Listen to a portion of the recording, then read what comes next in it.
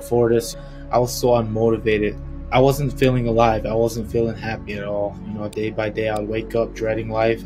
At the time, I was, facing a breakup. I was facing a lot of stress. It's just my head wasn't there mentally. I wasn't happy. I was unmotivated. I had a lot of anxiety and fear about my future.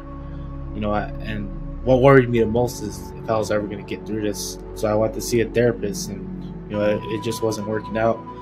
And I thought I'll never break out of this bubble. And the times were just too hard for me to get through. And that's when I came to Ken, and that first conversation we had, it just really felt like he got me more than anybody else did. And that's what I really appreciate about him, because he had a similar past, and I've suffered from a lot of past traumas also. And Ken has definitely taken me from point A to point B, and I really need that guidance and somebody to hold me accountable, because I wasn't holding myself accountable. Ken has definitely given me that problem solving framework that everybody needs in their life. This problem solving framework that I went through with Ken has definitely helped me get through so much right now.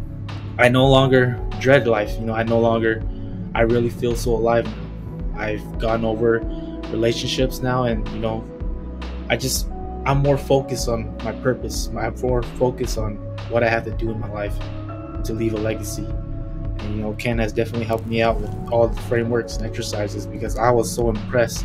I was so surprised of all the new things that I've learned myself through working with Ken.